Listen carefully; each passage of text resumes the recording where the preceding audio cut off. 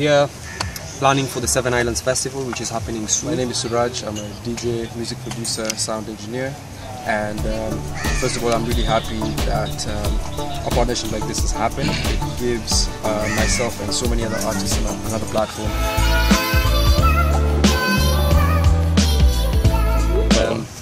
My name is Aniko Chaldi, and my partner is Suraj, Dylan, as well as WATAMU team, Christina, Christian.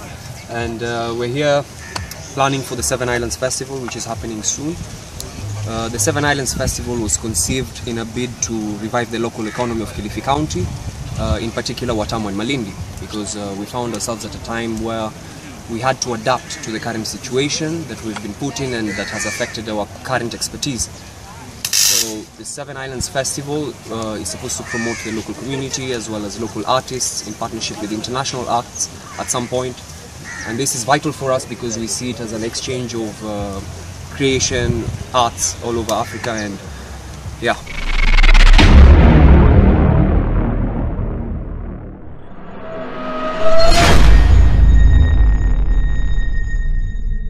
So we had to find something that will bring all artists together as well as the general crowd, to give them something very different, something creative, and here we are today. Is it a way of promoting the economy and tourism at large?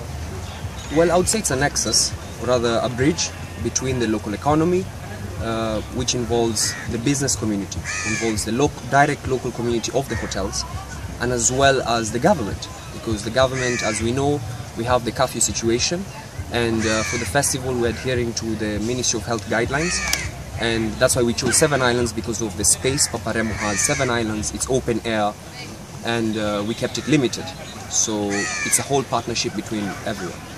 How bad do you think the economy has been affected, especially in this part of Kenya? Well, it's been affected quite a lot, considering that WATAMU is a small town that depends on the tourism economy. So for us at Seven Islands, we figured, okay, through local tourism, which is domestic tourism, even across East Africa, then we can actually help the economy that is here right now. This is home for me, so I start with Nyumbani. My name is Suraj. I'm a DJ, music producer, sound engineer. And first of all, I'm really happy that a partnership like this has happened. It gives myself and so many other artists another platform, not only make money but express ourselves during times like these. So I think we all have to come together. The hotel industry, the local community, flights, everybody has to come together to try and revive this economy. And we're thinking locally. So we're trying to see how we can attract a local market as much as possible. Kama wasanii labda mmeathirika kinamna gani, ama mmeathirika to what levels economically since COVID? Yeah, I think it goes without saying how the entertainment industry's jobs were cut overnight. No artist or no company saw this coming, so it was from like 100 to 0. So it was a steep stop, but I think it's like just trying to revive ourselves locally and see what else we can do to get out there. Yeah. And what do you think the government should do for you as artists? I mean, to be very honest with you, the government have, I think they're accommodating as much as possible, but at the same time we also have to understand that it's a worldwide pandemic, so we also can't overlook the fact that we need to have social distancing and curfew. So for us, we are just adhering to all the rules and trying to create the best experience with the time that we have.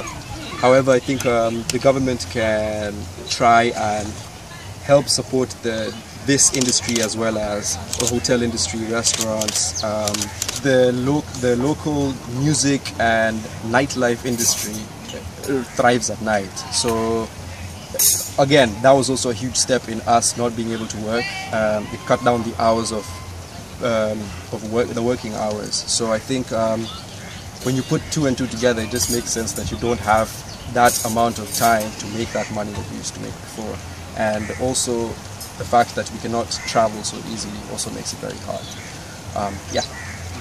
May I ask, there's almost like a COVID fatigue, Yes. not just here, Yeah. just worldwide. Worldwide, yeah. Because it was fascinating at the start, and everybody was like, the Black Death is all the Yeah. plague of the medieval ages.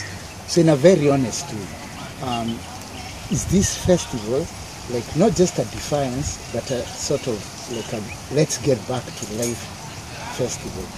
I And think- do you think that that's a good thing? I mean, we've been very cautious, Yes. but on the street, Kenyans are tired. Yeah, yeah, Okay, yeah. I won't speak for the world, but I think people are tired. Yeah, I mean they are, and the one thing that I think usually people like to say is that prevention is better than cure. So I think it's just about being responsible with whatever you have. And I understand about COVID fatigue, and to a degree, even I'm tired of COVID. But at the same time, you also have to respect the fact that there's so many people who have lost their lives, and there's so many people who continue to lose their lives. So I think it's our social responsibility to try and get back to normal, try and make your money, but at the same time, try and also accommodate the fact that there's a worldwide pandemic going on. So I think it's just finding the right balance between everything. Kenyans want to go back to normal, to the normal life. The cases of the vaccine, what do you think should be done? Should the government speed up in making sure that everybody else gets the vaccine so that people can go back to their normal life? Yes, I think the government is trying as hard as they can, I'm sure, about getting the vaccines into the country. But at the same time, we also have to understand there's so many other countries who are affected worse, like South Africa. But I think we all want the vaccine to get here so we can all get back to like normal. Yeah, go back to normal. So everyone's waiting for the vaccine. So am I. Yes. Is it like a big good feel factor? Because we're in a beautiful Absolutely. place. Yeah. I think the most important thing is to actually complement this beautiful surrounding that we have. So trying to keep to social distancing and trying to be as responsible as possible. But yes, at the same time, this is the driving factor for this festival.